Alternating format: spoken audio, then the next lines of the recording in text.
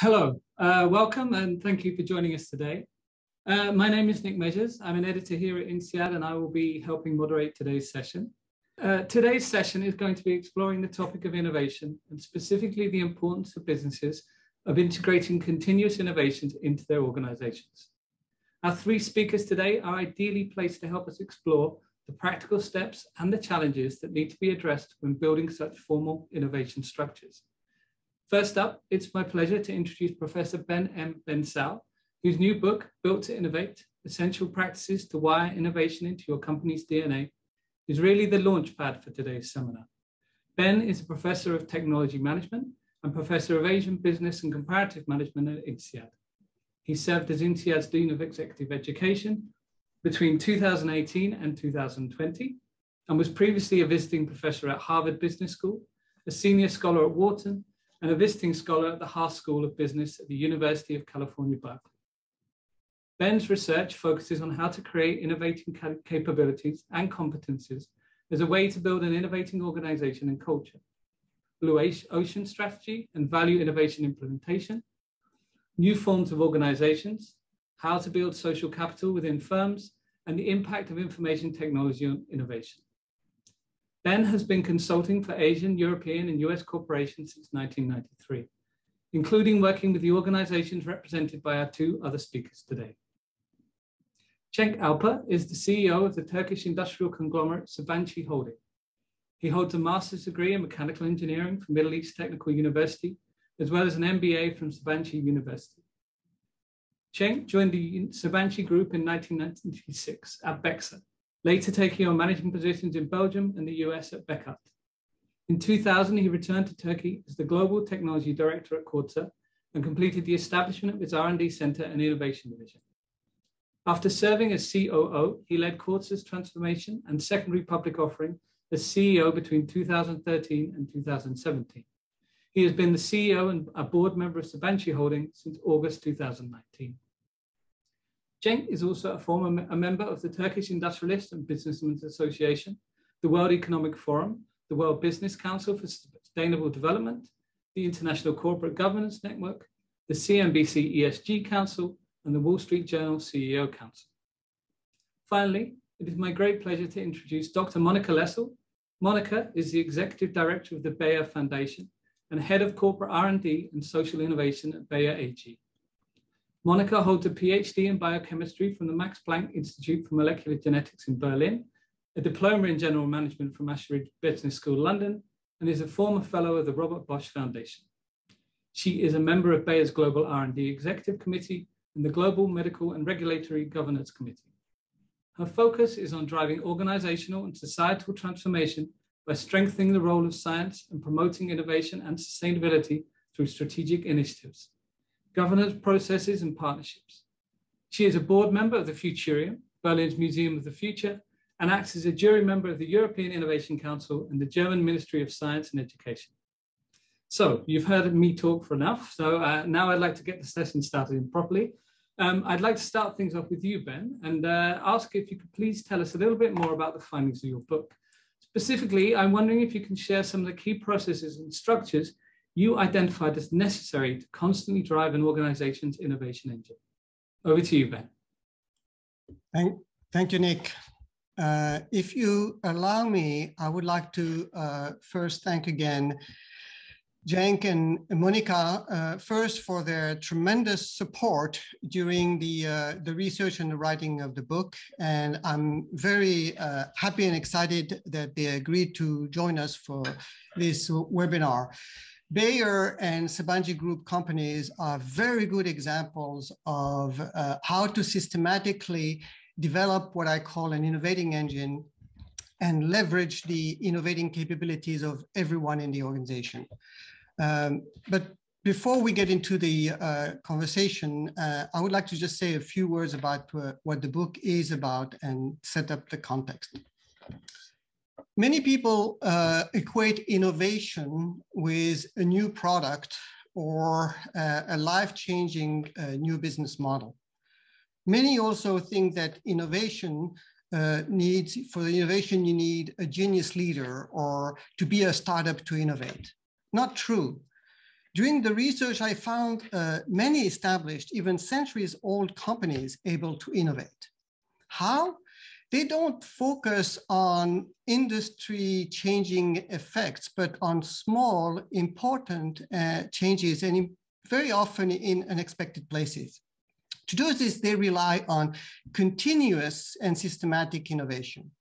Innovation of all kinds and driven by everyone in the organization.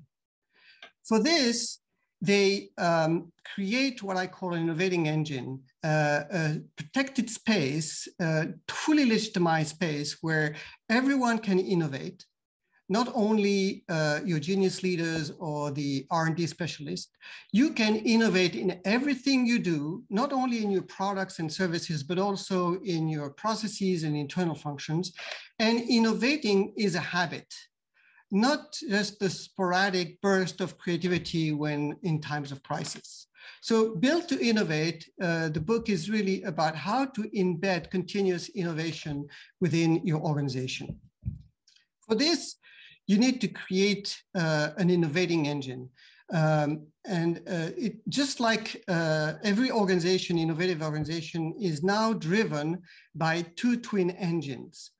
An execution engine dedicated at efficiently implementing today's strategy, and an innovating engine dedicated to thinking and creating the future of the organization and the strategy.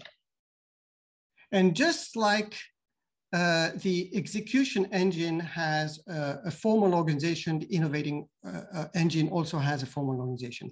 And what I'm saying is that every employee has a contribution to make to both engines. Both engines are running simultaneously. In other words, everyone in the company has to spend some time in the innovating space, being involved in some form of innovating activity. So as I said, just like the execution engine has a formal organization with a structure, underlying processes, and its own culture, the innovating engine also has a formal structure, clear roles and responsibilities, is driven by clear processes, formal processes. I refer to them as creation, integration, and reframing. And it has its own unique culture with shared norms of behaviors, shared values, and rules of engagement. So let me just say a few words about these three processes. Creation is a process by which organizations generate new ideas that create value for a customer, internal or external. These ideas, these new ideas, represent the essential raw material for innovation. And naturally, frontline employees and managers have a key contribution to make to the creation process. Integration is the process by which these new ideas get connected to each other, get connected to other people in the organization and to resources in the organization so as to create a collective innovating capability for the organization. The integration process is also the process by which new ideas get winnowed, channeled, selected. Some get tested, the best ones get prototyped and end up finally being moved to the execution engine. I discovered that middle managers have a pivotal role to play in the integration process. Finally, the reframing process is a process by which the organization questions its strategy while it is implementing it. It is the way by which it challenges assumptions, key assumptions about the industry, about the company, its mission, its vision, its strategy, its own identity, its own definition of what it is and who are its customers. Naturally, senior leaders have an essential role to play to contribute to the reframing process. Maybe this is a good time to maybe invite Monika and Cenk to tell us a little bit about how do these three processes come to life at Bayer and within Sabancı companies tell us a little bit about their own experience, some of their challenges, and maybe the evolutions forward.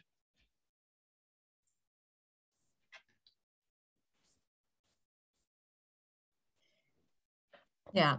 Hi, Ben. Monika, yeah, that would be great. If you could just, you've heard obviously Ben's talking summary of the book and the framework needed for innovation. It would be really interesting to find out how that corresponds with your own experience of building the governance structure for innovation at Bayer. Thank you. Yeah, thanks, Nick. And hi, Ben, and everyone here on this webinar. Great being with you. Thanks a lot for the kind invitation. It's really an honor to be here. And it has been also a real pleasure on working with you on that exciting book. So I thought maybe I take a step back. And you heard I'm a biologist, biochemist, and build to innovate is for me something which is kind of essential to survive. Yeah, it's essential for human beings. If we don't innovate, which is called evolution, then we will not survive. And I think the same is true for organizations. So if we don't transform continuously, we will not survive and in the end get disrupted. So this is why this is so close to my heart. And especially today when we all had to solve these huge challenges, it's kind of about a constant evolution and constant transformation. So I thought maybe I give you a bit insights on how this all developed and what was the reason why we kind of set up this kind of innovation engine, how Ben is calling it. Yeah. So in 2014, the board decided to appoint a new board member responsible for innovation. And the reason was exactly this, that kind of transformation is ongoing. The digital revolution was on the side. And so they really wanted to strengthen innovation. And so he then asked me whether I would like to join him in that journey. And I think the first question he really asked me, can you live with a white sheet of paper? Because there was really more or less nothing we would start with. And I said, yes, I mean, this is something I really like. Being a scientist, you like to create and to shape things. And then we started, of course, in looking, what do we want to achieve? And it became very clear that we want to go beyond R&D. So I'm coming from the R&D field, and classically, innovation has been defined as R&D. But it became very clear it's not enough. And I think, as Ben mentioned, it is important to involve anyone in the innovation process. So we also started to talk to people. And what they told us is, well, yes, I would like to join the process, but I don't know how. Where can I find information? In which direction should I drive innovation?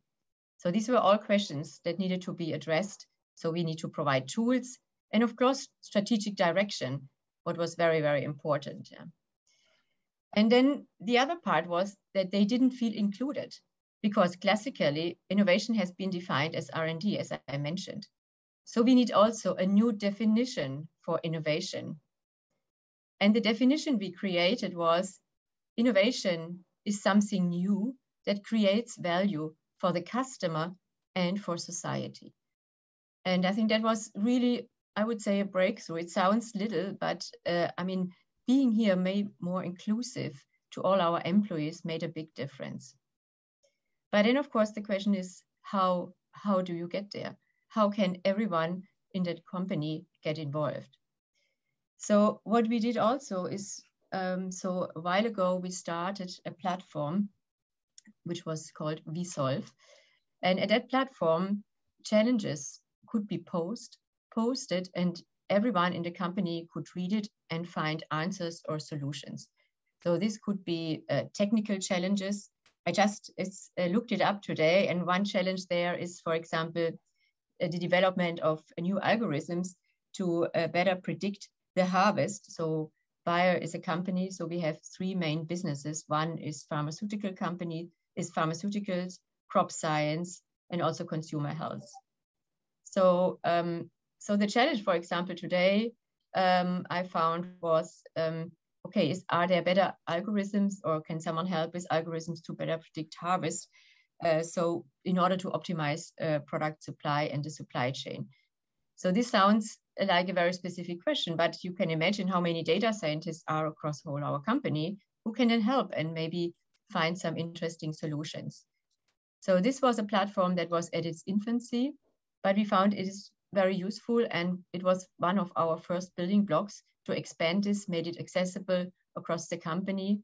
And we also expanded it not only to technical questions, to the one I just mentioned, but also to questions related to, for example, we had built up a new performance management system, and we wanted to hear what are the expectations of our employees and what are the proposals. So we made a post and a challenge, and it was a super lively debate on that platform, and people felt much more involved than it would usually have happened. So these are just some examples. So that was one building block. But then, of course, people wanted to know, okay, how can I innovate? What methods are available? And the question was then, of course, how can we bring these methods to the people? And we then built kind of also, in addition to that challenge platform, a platform where you could find some information, methodologies on innovation technologies, for example, systematic inventive thinking and other methodologies. But of course, just reading them or training is not enough. And what we then started, and we got also inspired by John Cotter's article also, where he also described this dual engine, what Ben mentioned, yeah, that you on one hand have, let's say, the hierarchical structure of an organization, which in a company with 100,000 people is absolutely important. But you also need an agile organization. And this agile organization is a network. It's kind of a network of people that work together across divisions, across functions, along specific projects and challenges. And this is what we started to build, an innovation network. But we not only built a network, we made this in a quite systematic manner. So we defined different roles. So one of them is an innovation coach. So innovation coaches get some training on innovation methodologies, and they are kind of spread across the whole organization.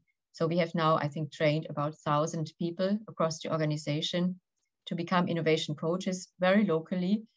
And then also, but in order to orchestrate that whole network, we also needed people with a more senior role, let's say in the middle management, which we call innovation ambassador, which in the end then help to orchestrate that network. But of course, it also needed strategic input. And therefore, we built an innovation committee with senior executives at Bayer, who then kind of helped to steer and define that whole endeavor.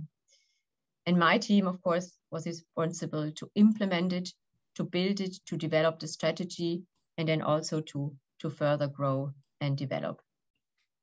So I think with this, maybe I stop here. And of course, we had many more activities, initiatives in order to make that work. But maybe I stop here at the moment and hand back to you, and we can discuss this later. Yeah.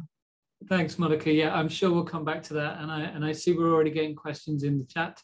We will get to those later, even if they're not covered now. But now I'd love to hand over to Cenk. And obviously, like Monika, you were also brought into your company, into Corsa, specifically to create an innovative environment. So I wondered if you could just cover some of the key strategies that you introduced, and maybe just cover a little bit about the outcome and how it helped to transform the organization.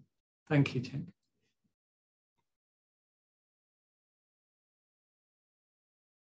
Well, you're on mute, I'm afraid, Cenk. Yeah. Nick, thank you very much. Ben, congratulations again for the book. I am once more reading it, and every page, inspires me again. Thank you very much. I think it's a great contribution to business environment, and it's a great honor for us to be in the book with Corsa, my previous job, and with Sabancı Holding. It's a conglomerate structure where Corsa is one of the subsidiaries of the whole group. So I would like to start with the reframing process and the challenges we had, and then I'll go to innovating engine part of it. So when we met with Ben in 2007, Kordsa has faced a challenge. We had a partnership with DuPont, and we were getting all the research and development, product development from DuPont Center in US. But once we bought their shares, we were alone for innovating. And all the major tire manufacturers like Michelin, Bridgestone, Goodyear, Pirelli, they were classifying their suppliers as commodity suppliers or strategic partners. And without having an R&D center and innovating capabilities, we were forced to become a commodity supplier, which we didn't like. So that's why I have been invited to the company, Kordsa, to restart the R&D and innovating engine over there so that we can become a strategic partner. So this is a very nice reframing opportunity, actually. Either you sell a standard product to a standard customer, or you become a lifelong partner, co-innovation partner with a customer, and then you reframe your actually strategy. This was the first step, and we have started with the Blue Ocean, and thanks to all my friends in the company who created new products, new business models, etc., we have switched from a blood red ocean to blue oceans. Today, I am proud to say that within 10-15 years, we have almost 1,000 patents, and we have industry-changing innovations over there. One, for example, to give you an example, sustainability is key, and there was a chemical invented 100 years back, resorcinol formaldehyde latex, which is environmentally not friendly. But all the industry is so used to it that nobody wanted to change. So with a co-generation, co-creation with a customer, we have developed a water-based coating, and our customer has approved it, a German supply customer. But what we have seen that actually at the end, we have to change the industry standards. So we have publicly opened the tire and reinforcement material patents to all industry players. And now we are changing the whole industry from an environmental unfriendly solution to an environmental friendly solution, which was previously invented 100 years ago. So this shows if you focus, if you have a real challenge, then you can change the industry dynamics even. From that, actually, we have developed many competencies in the company. As Kordsa became #1 supplier worldwide in nylon fabrics and #2 in polyesters, but the growth and the market size was not enough for us. We have been challenged that how can we grow further? And that was the second step of reframing. From a tire reinforcement material suppliers, we became a reinforcer. We call it the new purpose of the company is inspired from life, we reinforce life. So if you have the reinforcement knowledge, and tire is the most complex material to reinforce actually, you can reinforce everything. So from there, we shifted to construction reinforcement. We shifted to composites, aircraft industry. Now our reinforcement materials goes to Mars with NASA equipment. We shifted to flexible electronics. So it was a very nice reframing that by utilizing the reinforcement knowledge, which is actually strengthening and sticking it to somebody, something else, we have reframed the whole playing ground of Kordsa. That was exactly what we have done. Now at Sabancı Holding, we are running to a reframing process. It was a holding with silos in banking, in insurance, in energy, in industrials, etc. But once right now we reframe it, is we are not a holding company holding 13 different companies, but we are an ecosystem, and we are an ecosystem player. Within that ecosystem, in the boundaries, with the cooperation of different companies, we can create new innovations across industries, and we can increase the wallet of share at our customers from multiple sectors. And now we are coming up many ideas. How you can do that? Of course, reframing is one, but settling down the innovating engine, injecting the innovating engine to the company is extremely important. So we have to give freedom to frontline operators at the plants and frontline people at the sales and marketing, so that they bring challenges, they bring customer needs to the company, to the companies, so that, you know, we have a need to solve, we have a challenge to solve. Once you have identified that challenge, once you have identified that need correctly, the blue ocean methodology that we have utilized, and there are alternative methodologies, presents us many alternative paths to come up with innovative ideas. Once you have those ideas, you have to streamline these ideas to industrialization with certain filters, with certain actually execution engines at different steps like prototyping, concept formation, industrialization. Then you come up with extremely new ideas. So for us, identifying a need by getting closer to customers and then trying to find solutions within the organization with an innovating engine is the key to success. Let me stop here.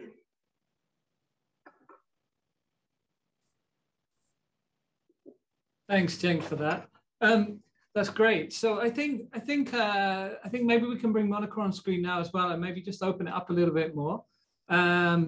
And I think actually we've got some questions coming in, which I think is probably a good time to try and address these now, as I think they build on the conversations that we've already had.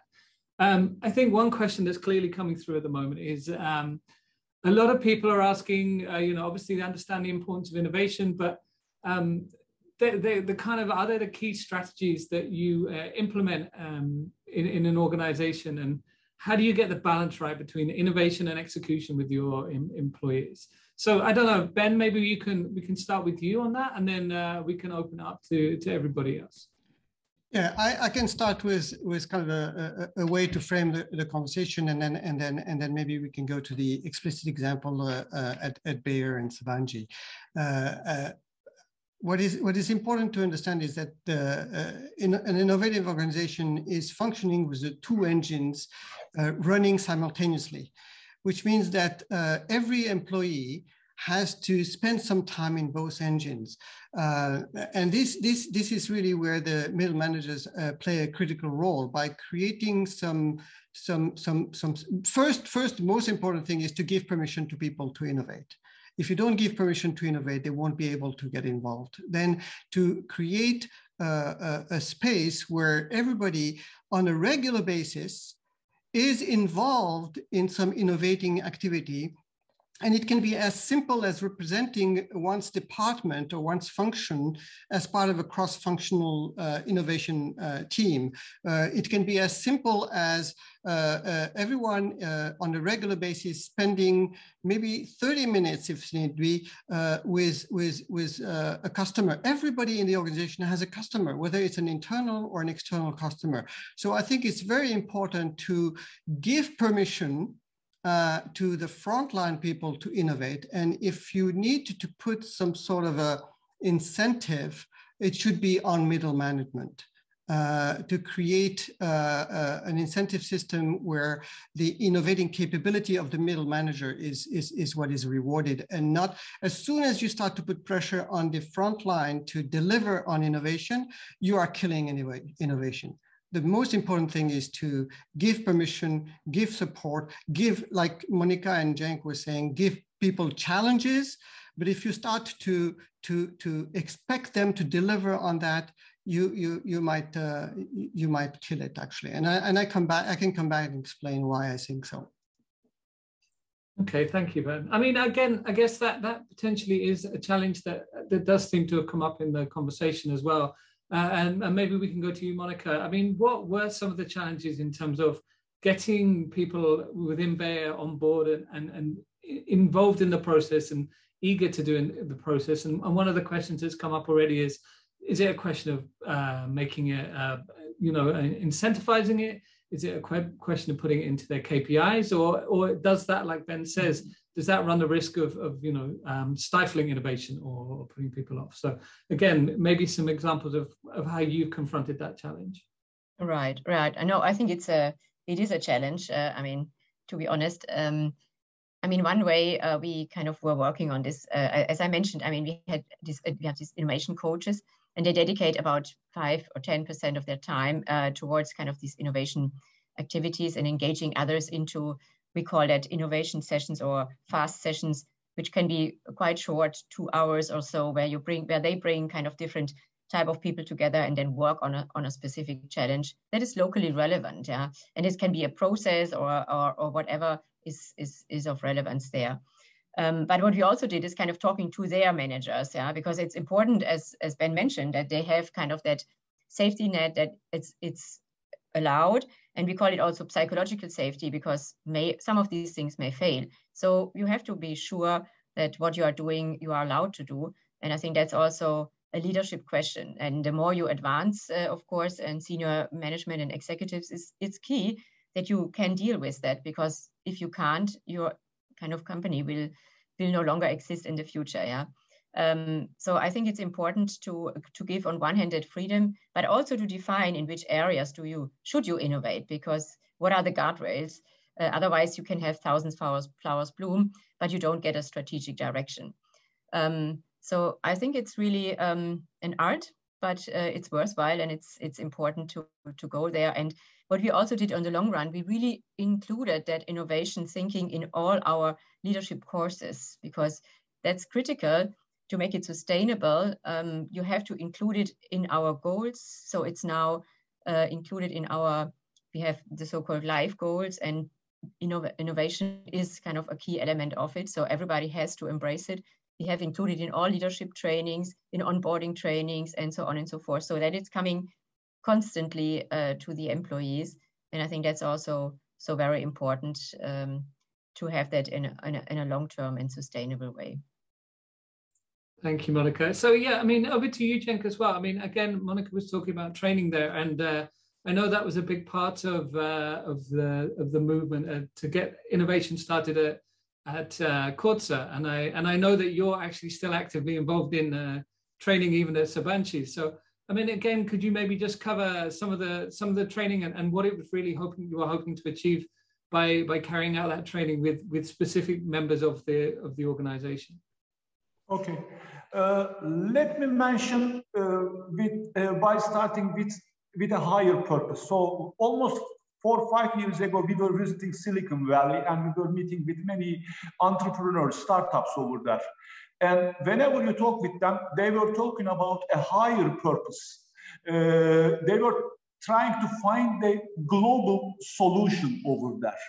So I think this purpose thing is extremely critical to motivate, incentivize people, so that people find a meaning into their job, meaning into their function, meaning into their day-to-day operating.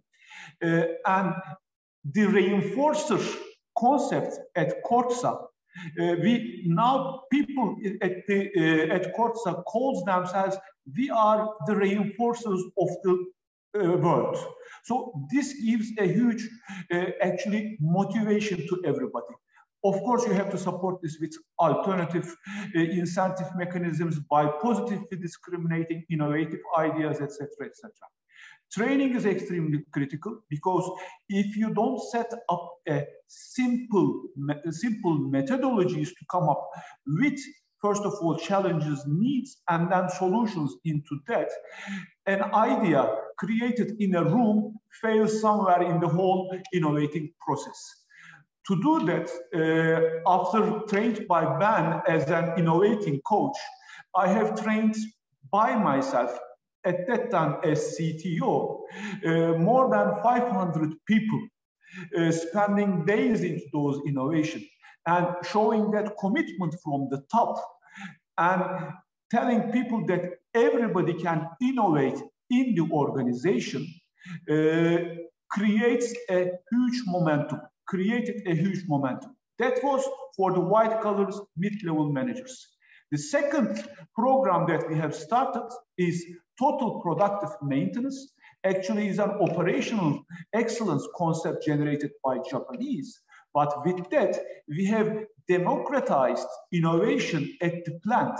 So we have given the ownership to every single blue collar operating their machines to improve their equipment, to improve their product, to improve their processes. So that we make them part of the executing engine integrated to innovation engine. Because in the innovating engine, an R&D can come to an initial product level. But then this has to be improved within production continuously. So you always improve the standards, quality of that product or standard efficiency of the product. In that respect, the TPM system that we have introduced into the executing engine and Blue Ocean strategy engine, innovating engine operates together so that we can come up with new processes, new products, new business models. Thank you, Cenk. If I may, Nick, I just want to kind of reinforce what both are saying here, and this is something that was quite unexpected for me in the research, is to discover how middle managers are very critical to make innovation happen. As a matter of fact, as you can see, senior leaders. They face a very unpredictable and fast-changing environment. For them, innovation is a no-brainer. Frontline people are facing customers and non-customers on a daily basis, and they understand the pressure of responding and innovating.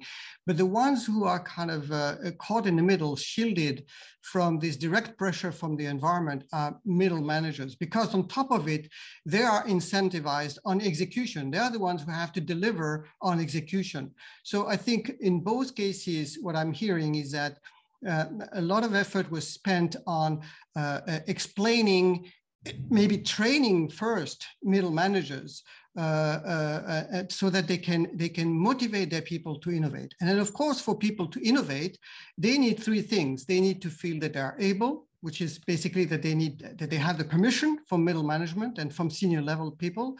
They need to have support, which both Monika and Cenk mentioned, about providing resources, providing training, providing time, and then they need to be motivated. And that's exactly what both were saying about creating a sense of a mission, a challenge, enlarging the challenge, giving people autonomy. So the key issue here is that when people are operating in the innovating engine, this is a totally protected space. This is where the norms of engagement, the rules of engagement, the norms of behavior are very different than when people are in the execution space. So that would allow the frontline people to speak up, to challenge the assumptions, to bring ideas. Otherwise, what I noticed in the research is very often frontline people, in spite of all the words they hear, we want you to innovate, they're afraid. The word innovation very often creates a sense of stress and fear in people. And I think if they don't feel that the top and middle managers are sincerely giving them permission to innovate, it's very difficult for them to do that. Okay, I mean that's interesting, and I think that answers one of the questions here, which is how do you make people feel safe to innovate? And I think you have addressed that in certain points. I think one thing is, obviously now you have innovation engines up and running and you've got those in place. Do you feel that there's something that you need to, do you think this is a continual process? Do you have to keep developing new strategies? And I'd be interested to know what has maybe changed at both Bayer and Sabancı since the book was written. Yeah, so I don't know, maybe first with you, Monika, is there anything new or any new strategies that you're looking to introduce, or even things that you've tried to bring in that maybe haven't worked? It'd just be interesting to know, yeah, how it's evolving. Yeah, sure. I mean, maybe just one remark to what Ben just said, and that people are afraid of speaking up. And I think that's also, it's a psychological reason for that, because it's easier.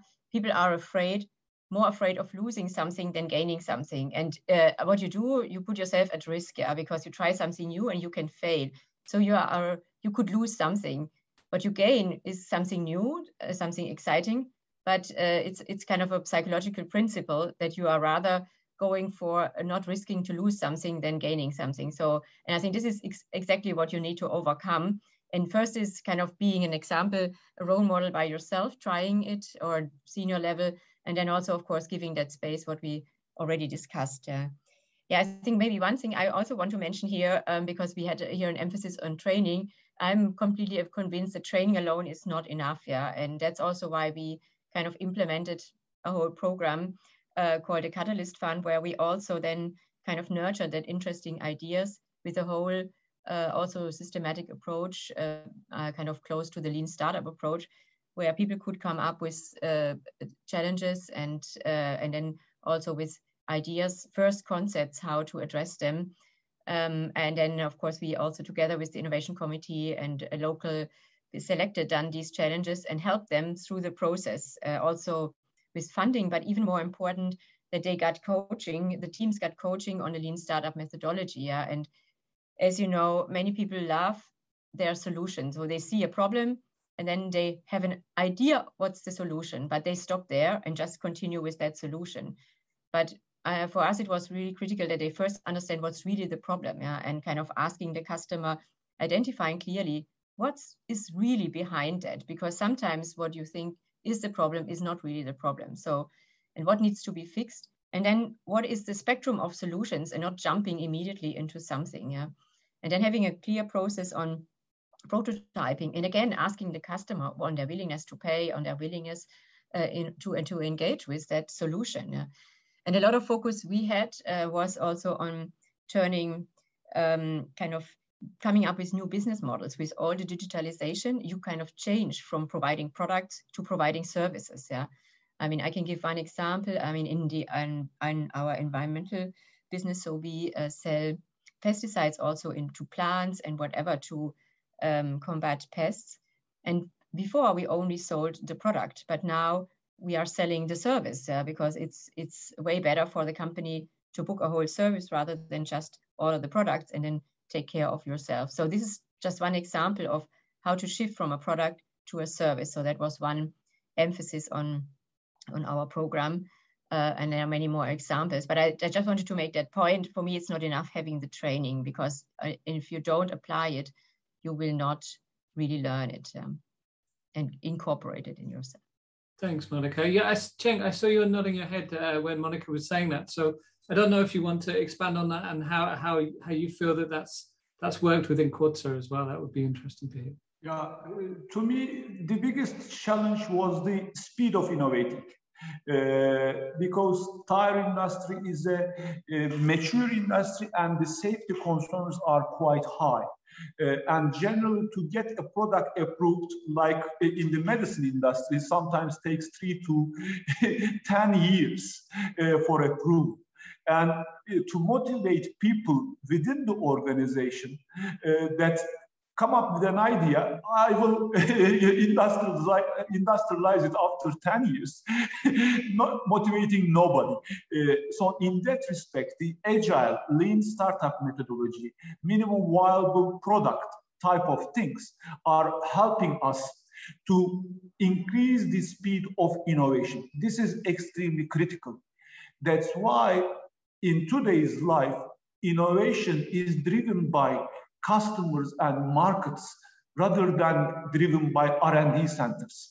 So you have to have an outside-in perspective, not an inside-out perspective. Of course, there is science, there are innovations in science, but to bring that science, that technology into end products, You have to find the link between your customers, the challenges of your customers, and the technology challenges, and you have to make a feasible business model or a feasible product. Yes, if you allow me, I'd like to again follow up on this and rebound. I think that what Cenk is also saying is very important when you create the innovating engine, is not only to provide the support and the training, but also to create a space where you narrow the distance between the would-be innovators and the customers. On one side, so the innovating engine is actually about creating this space where you bring the innovators within the organization who don't necessarily need to be the R&D people, but to be in very close contact to the customer. And I still remember the example from Corsa sending teams to their customers' plants, but I think Cenk can talk about that better than I do. But there's another space also that is very important, is internally to bring your would-be innovators closer to the marketing and sales people. This is very important. That partnership between the people who are either the customers or are in direct contact with the customer is very important. And I've seen this the clear pattern in the book where I've seen many examples of companies kind of opening, I think Corsa does it too, opening their research centers to their customers to come and bring their own problems and challenge the company with their problems. I remember, for instance, Fiskars, for instance, the Finnish tools maker who invites even non-customers to their R&D labs. For instance, for understanding better about cutting tools, they invite surgeons, for instance, or chefs to come and try their products. So I think creating, in addition to giving permission, the training, creating the time, it's also very important to create a physical space or even digital. I think Resolve is a digital space that brings would-be innovators with customer needs. I think systematically creating that space. And I think there's another theme that is running in the question is this, what Monika called the safety, the psychological safety. I want to reinforce that the notion of creating a formal innovating engine is to say that when people are switching their mind or switching their activity to innovating, when they are in the innovating mode, they are fully protected.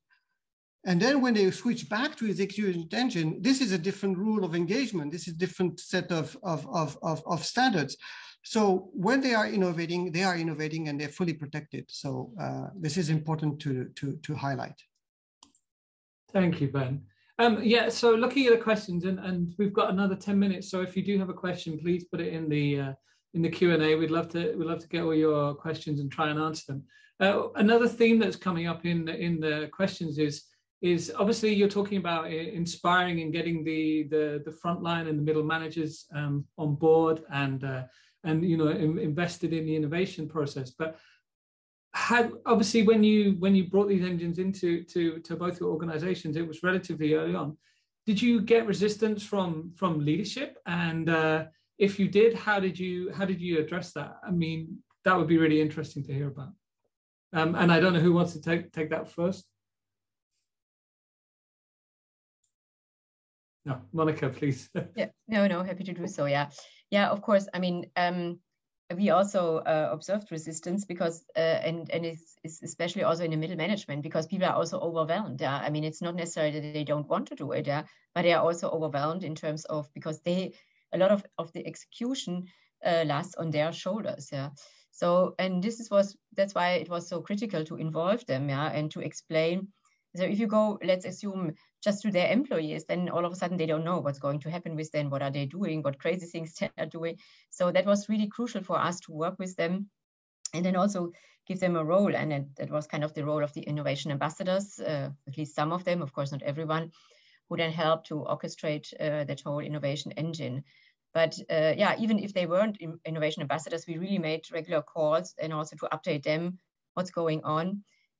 But what also helped is that they recognized that it's a development tool for their employees. So if their employees became innovation coach, that got a certificate, but also it could be part of their development dialogue. Okay, you get engaged there, and people really liked it because it's broadened their horizon, and people like to connect. Yeah, so and they are curious to learn from across the company, because we are such a big company. So, and where do you have the opportunity to get out of your little silo and to connect with others? So this is also a huge driver. So they learned that this is a kind of a development opportunity for their employees that also helped to get engaged. Yeah. And of course, it's also then, if you anchor it in KPIs to contribute to that innovation activity, that also helps. But I mean, for me, it's not, KPIs are not the only solution, because if people are not convinced, then they will not deliver their best. So I think it's really making them part of it. Thank you. Yeah, Cenk as well. I mean, I don't know if resistance is the right word, but were there members of the board who were kind of questioning, you know, obviously to set these innovation systems up and the training and everything, it's not necessarily a cheap process, and it's difficult to give a kind of, you know, we are going to produce X, Y, and Z. So again, how do you counter that resistance, or how do you address that resistance from the leadership, you know, from the people higher up? You know, when we were a commodity supplier, we were challenged by our cost structure, and putting an innovating engine into the system, of course, creates an extra cost at the beginning. So that's why at the beginning we had some resistance from operations, from sales, from finance over there. But we have tackled with that by creating value from the innovating engine to the different parts of the organization. Yes, we have to go and identify customer needs. We have to find solutions. But if you go and find a solution to an operating problem, a process, or if you find a solution to an equipment so that an operator or an operation guy can function better, then you start creating value insights, and then once they see that value, then they become your supporters. So in the innovating thing, yes, project management of every single idea is very critical, but the portfolio management of the different ideas from customer perspective, application development perspective, new product development perspective, cost perspective, how you balance them together aligned with your strategy is extremely critical. And our success was really first coming up with cost innovations and then transferring this cost innovations to product and new business model innovations. So we early got cost innovations. With that, we got the support of salespeople, we got the support of operations people, because they believed that with these tools, with these methodologies, with these resources, actually we can add value to the existing system also. Okay. Nick, I'm sorry. If you allow me, I want to kind of follow up on the argument that Monika was talking about, how difficult it is to motivate people to innovate, and how KPIs can be elusive in a sense. People very clearly understand when they are in the execution engine. Very often, the job is structured. You have clear control system. You have KPIs. So there's a very strong consciousness that when you are in your execution mode, your boss can detect if you're doing your job correctly, if you're delivering or not. But when you are in the innovating engine, it is very difficult for the boss to know whether you have an idea or not. As a matter of fact, you could, what you see, because people are afraid, they prefer to play it safe. If they have an idea and they are afraid of being kind of ridiculed or to be scolded or feel rejection, they just don't volunteer their idea. So it's very important when people are in the innovating space to feel safe and secure. And if you allow me, I just want to tell you about a story which I learned here in Japan. which I kind of teach very regularly, is about how I saw a manager kind of change the culture of his team with simply one word. And that was the word thank you. Because he knew that when people came to see him with a new idea, they were fundamentally taking a big risk. They were taking a big risk because, you know, there was no way he would know they had the idea. So he knew that when people came and say, boss, I have an idea, they were fundamentally making him a gift. And he understood that when you receive a gift, you say thank you. And from then on, every time somebody came to see him with an idea, even a ridiculous idea, sometimes he would just say, first, thank you. And I think this is, I mean, it's a subtle thing, but this is a cultural element where people feel that the ideas are wanted, that they're welcomed. And this is really a culture that you need to instill when you are in the innovating engine.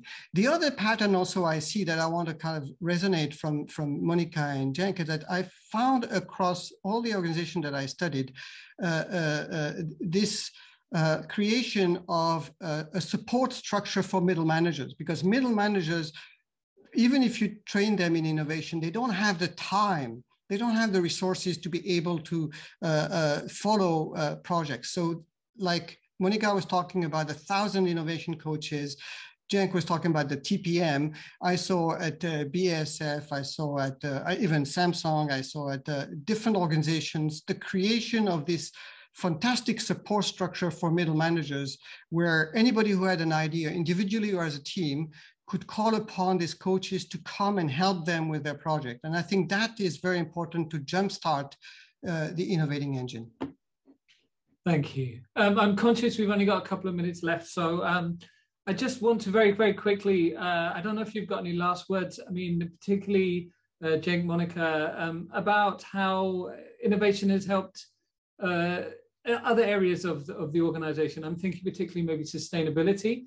If you can sum that up very quickly, I think we can overrun a tiny bit, but that would be fantastic. Yeah, because I think obviously everyone wants to know how to be more sustainable and how can innovation help that process. Yeah, I can say a few words on this. Of course, I mean, innovation, sustainability has become a very big topic. Yeah, and for me now, innovation and sustainability go hand in hand because. So I'm absolutely convinced only through innovation we can solve their challenges today.